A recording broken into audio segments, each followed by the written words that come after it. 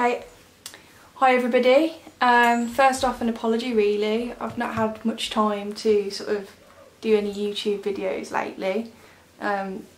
First off, Luna had a routine operation and became very ill afterwards.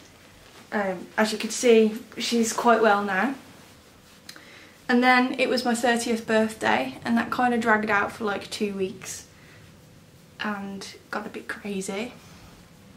And then last week it was the practical astronomy show here in the UK, which was pretty good. I've never been to an astro show before and it was the first time they'd done it, and I heard a lot of good reviews and I think they'll be doing it again. So the main focus of this video is I'm going to first unbox the Polemaster that I brought at the practical astronomy show, and then I'm going to fit it to my HEQ5 mount. Now, because a lot of people bought equipment last week at the show, the weather is pretty awful, so I dare say there'll be a part 2 to this video where I get first light with the Polemaster and I might compare it against Sharp Cap, etc. So without further ado, I'll get on to unboxing the Polemaster. Okay, so this is the Polemaster and this is the associated adapter for the HEQ5 mount. I don't know if you can see, it says on the box there, no, HEQ5. Oh no, it's not going to focus, but okay, take my word for it, it says HEQ5. So I brought this from the practical astronomy show last week and I brought it from 365 Astronomy. I'd already spoken to them prior to the show and said, can you bring along a Polemaster? Traditionally I've always used Sharp Cap and it's gotten me some great results with my polar alignment, but I always said if I ever had a bit of extra spare cash then I'd love to have a Polemaster just for convenience and because everybody raves about them. So I had a bit of birthday money and I was like, do you know what, why not? I'm going to treat myself to one of these. So if you've ever had a QHY camera before, you'll notice they tend to come in these little tins just with different lids. This one, you definitely know what it is. And the Polemaster itself I think is based on a QHY5 camera. I've already had one of these, so I generally know what to expect, but we shall see. So if we open the box, piece of foam. Standard in any QHY camera is a card telling you to download drivers, read the manual, check frequently asked questions, and if you need any support there's an address to go to. It's important to definitely download the drivers first. So now you can actually get eyes on the Polemaster. So inside the box we've got a Polemaster unit,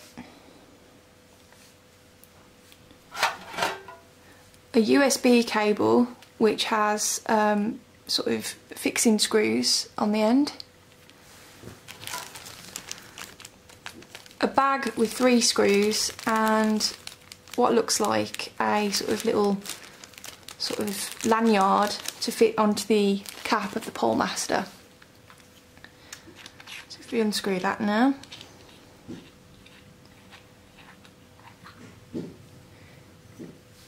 you can see it is literally just a QHY5 camera with a, you can even, if you can't see on this video, just inside this rim you can see that it's a CCTV lens.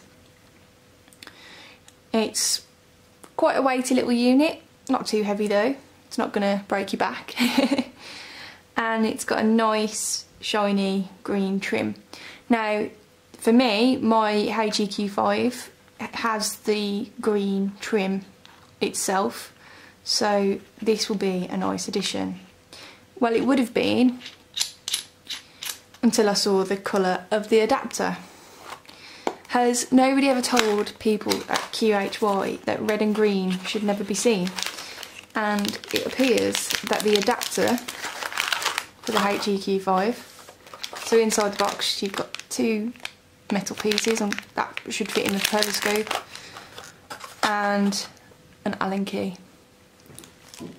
Oh, and I forgot to mention there's an Allen key in this little bag also. So it's not a lot of green, but I'm not sure about this red adapter going on my green mount. I've got a bit of a thing about it looking like a Christmas tree, but we'll see.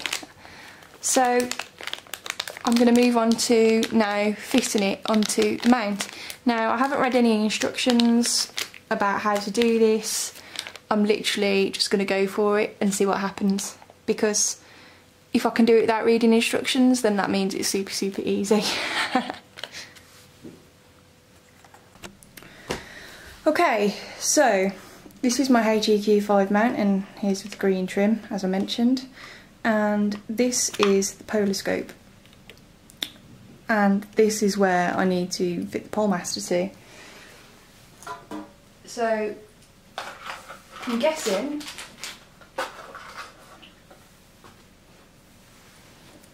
so this bit came in 2 parts, and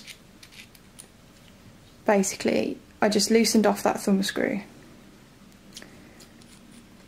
and I'm guessing that screws to the Polemaster with 3 screws that are in the box.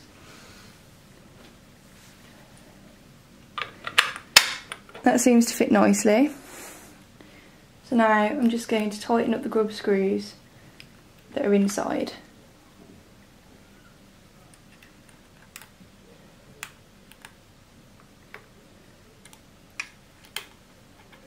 It's a little bit fiddly, but it's not too bad. It just looks like there's 2 screws in there to do.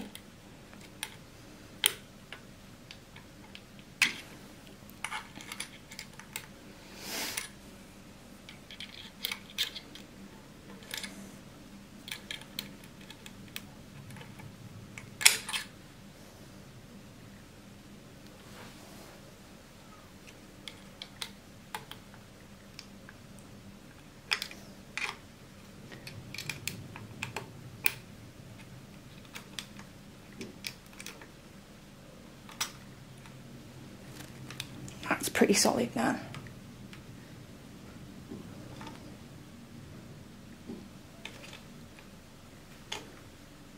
Yeah, that's not going to move.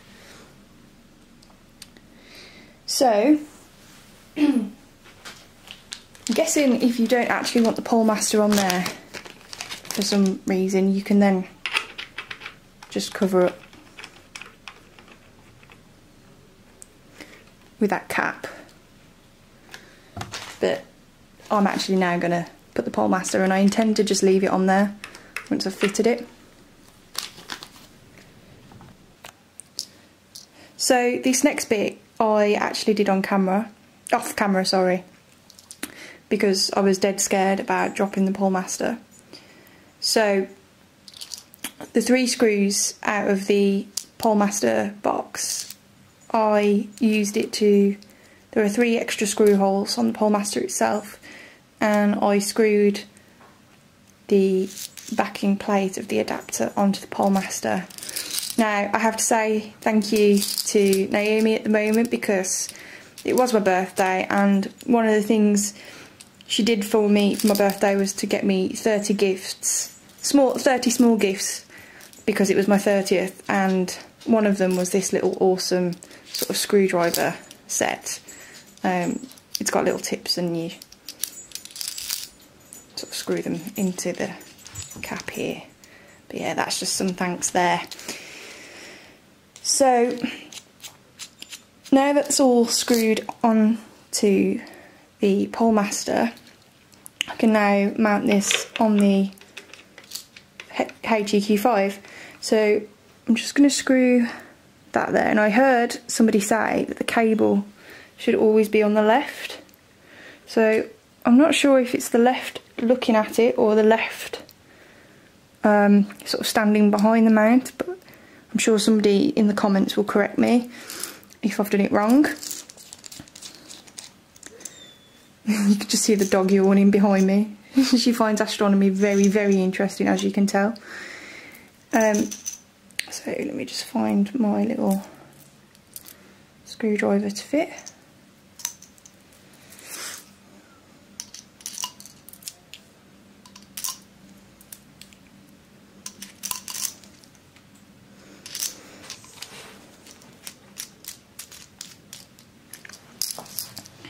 I'm just going to tighten these screws just a touch here as well.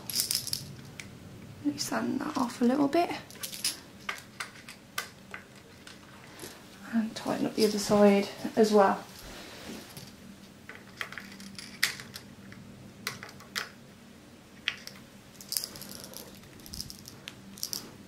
There we go. So that's pretty solid. I can always rotate it around if I need to. And there we go. So one other thing that came in the box was that little lanyard to sort of save this cap if you drop it on the floor or go to drop it on the floor. So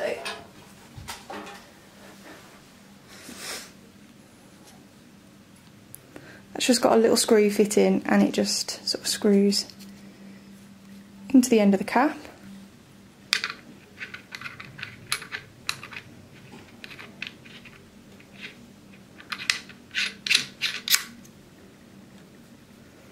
And I'll find a way to attach that to the adapter itself, maybe. We'll just leave it hanging for now. And finally,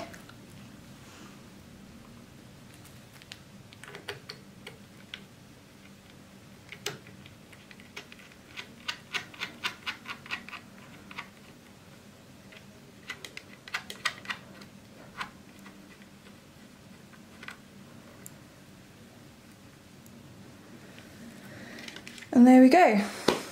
One fitted Polemaster.